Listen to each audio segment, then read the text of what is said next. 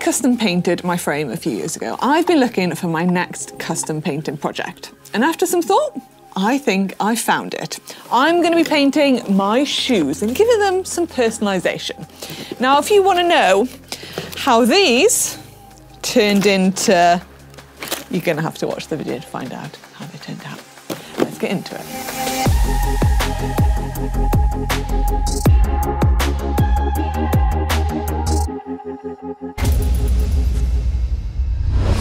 I have never painted a pair of shoes before, so I'm going to need a lot of help with this. But lucky enough, I know just the guy. So we need to go and meet him, and he's based in my hometown of Carmarthen. So let's take a little road trip to go meet him. Let's get to it.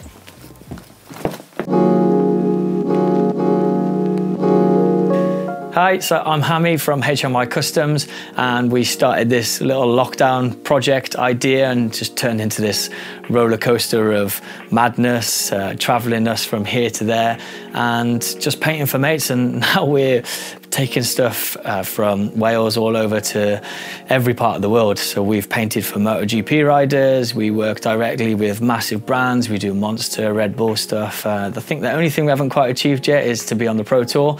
Unfortunately, only person available was Manon, but we're going to get there with the Pro Tour rider.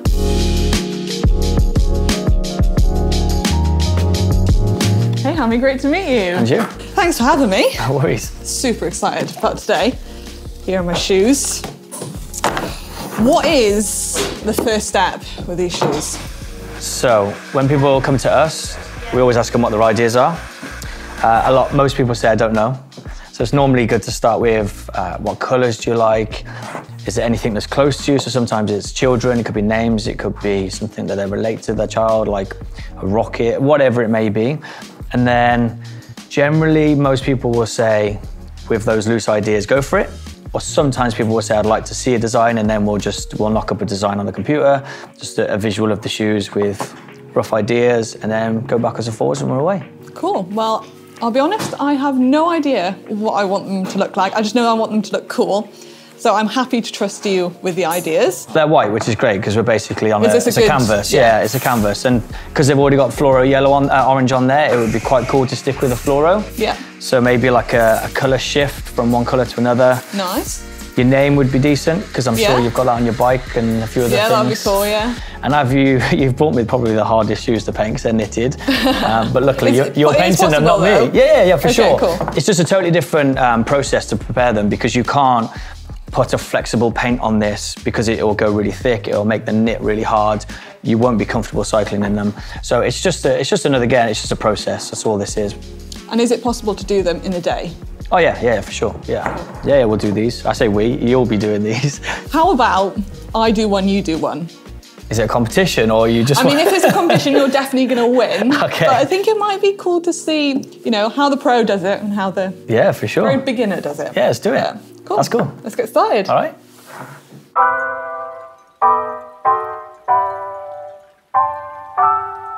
So we've now come to your studio, where the magic happens, and you've got a few pairs of shoes there. Talk me through them. Yeah, so these are just good examples of different ways of doing this. So as an example, customer would say, they're my shoes, that's the idea I like, or these are the colours I like, do you think? This is a good example, because there's multiple techniques on here. So there's a fade with the airbrush, and then the rest is free-handed. So this is just me and a brush and a Posca pen, and just going for it, music on. I don't have a very steady hand, so well, luckily there's not too much of that in my shoe design. We're going to do some airbrushing though, so don't be too scared. We are going to do some airbrushing, but yeah, it's just... Oh, the detail on that. Yeah, and like these are a size 10, so they're not massive, but they're not small, and you can get really like micro stuff on this if you've not had too much coffee, then... Yeah.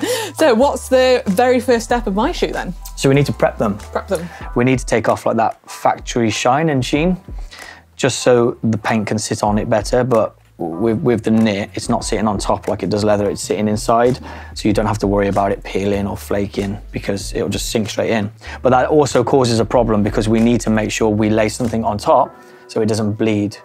So when we're putting like a logo or font or whatever on there, you can't get crisp lines if you don't prep it, because it will just bleed outwards. Okay, cool. So that's what we need to do.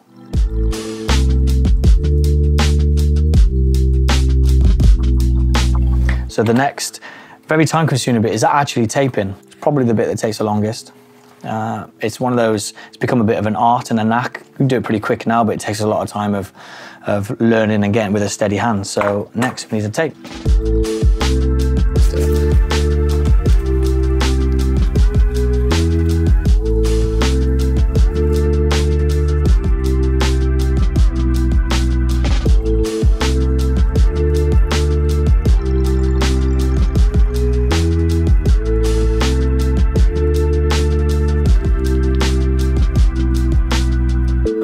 So we've taped the shoe up, and this is a masterpiece in itself, but this is actually a really important step to get right, isn't it? Yeah, if you get this wrong, especially on your leather shoes, you're making things really hard for you going forward to finish the shoe.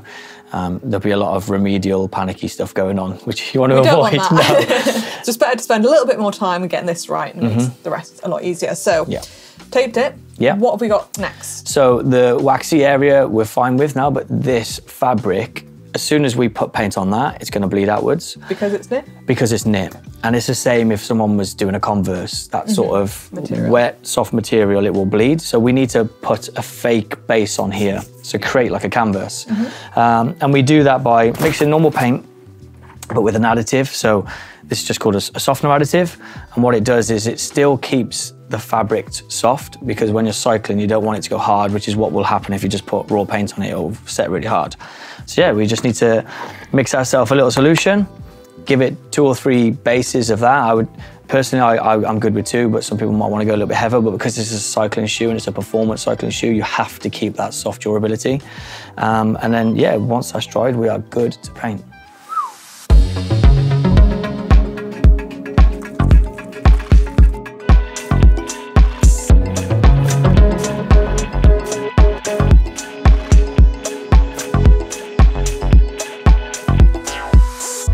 Okay, so the paint has dried. The base layer is dry. What is next? Okay, so colour. So as you're quite open for design, but you've explained that you like a bit of glitz and glam and all the nice sparkly stuff, I was thinking, well, we've got a natural white here and we're not going to paint the inside. So to make this look like it's a custom shoe from the factory, which is personally what I always aim to do, I was thinking we go like a dark colour switch. So we call it iridescent. Some people call it oil slick. So a colour that changes in the light. We go from a dark to a mid to like a white pearlescent. So as it hits this white, it just disappears. So we go dark to light pearlescent. Read my mind. Exactly what I was thinking. Awesome. Love it. So I think it's a very good idea for me to watch you to show me how it's done properly before I even attempt anything. So what colour are we starting off with? Okay, so we're going to start off with this mermaid colour switch fade funky colour. Love it. So it's like a iridescent colour. Okay, so because we're doing the front face of this shoe, we want to angle it accordingly. Yeah. If I spray like this, it's going to go all over there, and I'm going to have like wetter paint on one part or the other. So the hand is like your secret weapon. You should always move the shoe where you're working, not move around it. So, I mean, that's just one coat. We're going to do probably 2 or 3 of this colour, because that will get nice and deep. Yeah. But just from that first coat, you can see the difference on the black, how it's really sparkling. Yeah. And then I will let you try, while we've got the paint in the pot, on the other one. So I've just done my test spray on there, and now it's time to go in on the shoe, and I'm very nervous. I just don't want to mess it up. Can't really... Can you go backwards on this if I mess it up? Yeah, we can fix it. Okay, so it's not the end of the world. Okay.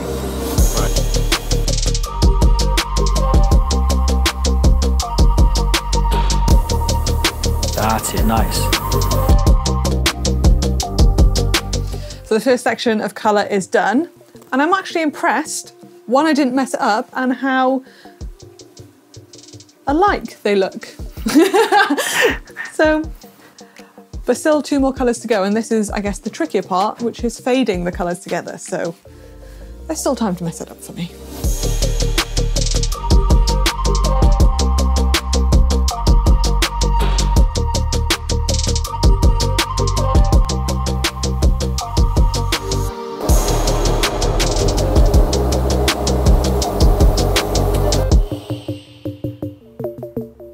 So for the final part of the 3-colour fade, we've got like a pearlescent white.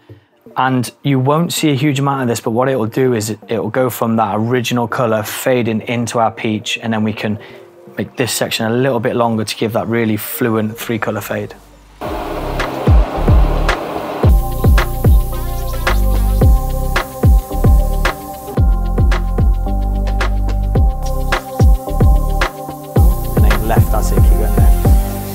So the first coat is done and they are looking gorgeous. You've never touched an air gun before, so it's pretty impressive. I'd wear them as they are.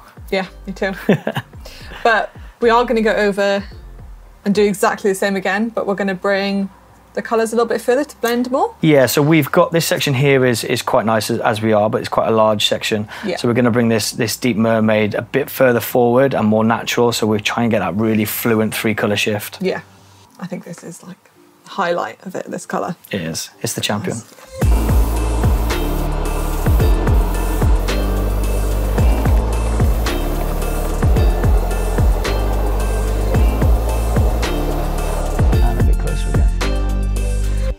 So the shoes are all painted, and I think what I love most about them, obviously the colour, but as well this back colour is very, very similar to the frame I custom painted as well. So they're going to match perfectly, but now it's time for some finer details. And I was thinking maybe my name on there as well, but I'll have to think. But we're going to go downstairs and see what the options are.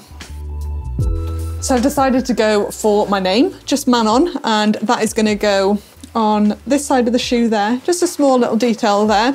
And Hammy's just printing that off now, but there was about 1,000 different fonts to choose from, and I basically panicked, and now I've gone for a really plain font.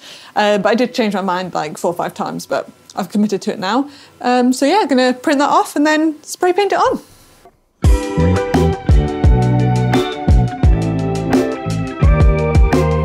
So I've got my little stencil with my name on. Now I just have to pick the middle of my name out and then stick it on the shoe. This is really testing my eyes today. All these small bits.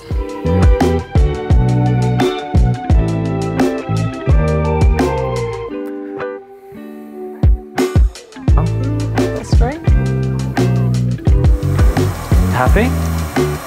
And then give it. It's all taped up, got my name on there, and I've just chosen a colour. I mean, it's taken me a while to choose a colour because they're all so nice, but I've gone for metallic bronze, so hopefully that will stand out quite nicely against the white, but pretty much exactly the same process, spraying it on. Yeah.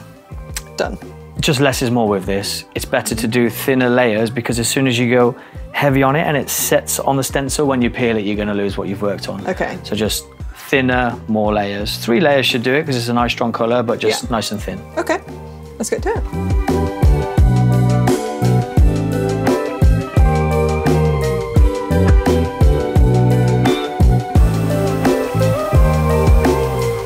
Now time for the grand reveal. It's going to go one way or the other. Creme de la creme.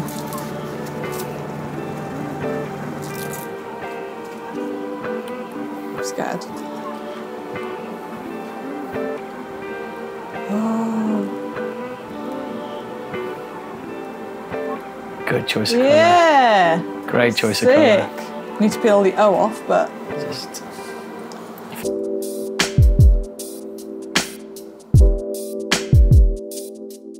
So we're so nearly done with these beautiful shoes, but there is one more step. That's the lacquer. And there's a choice of lacquers. Yeah, quite a few to choose from. There's quite a few, yeah. But we've gone for... Gone for a factory finish. And why have you recommended this one? So basically factory finish is what we've taken off. Yeah. So it's not flat and matte, it's not really high gloss. It's going to give us that nice sheen, and with this type of paint, that's what we want because we want to see that shimmer and shine. We definitely do. So yeah. So how does it... We're going to brush this on. Okay. We're going to leave the airbrush for this because we want it to soak into the knit as well as give that nice coverage on the wax. So yeah, we're going to get some nice clean brushes and we're going to get this on. Cool, then I'll be finished. Yeah. Believe me,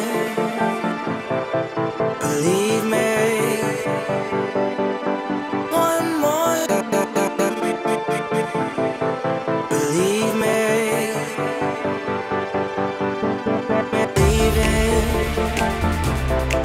believe me, one more. Believe me.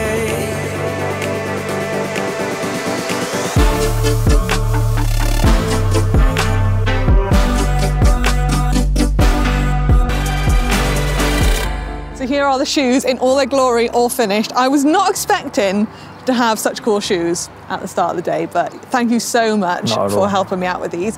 But is there any tips or anything that I need to do to look after them now? Just use them as normal, but if you do get them dirty, just baby wipes. It's the golden ticket. There's no chemicals in them, so they don't eat into the lacquer. And then, yeah, just look after them. Yeah, definitely a shoe for a summer's day, not the UK miserable weather. But obviously, I did this with you, a professional. Is something like this possible for, someone watching at home? It's how I started. Started just in my garden with a brush and a pot of paint, and I've just developed it. So absolutely, don't be scared to get out there, try it.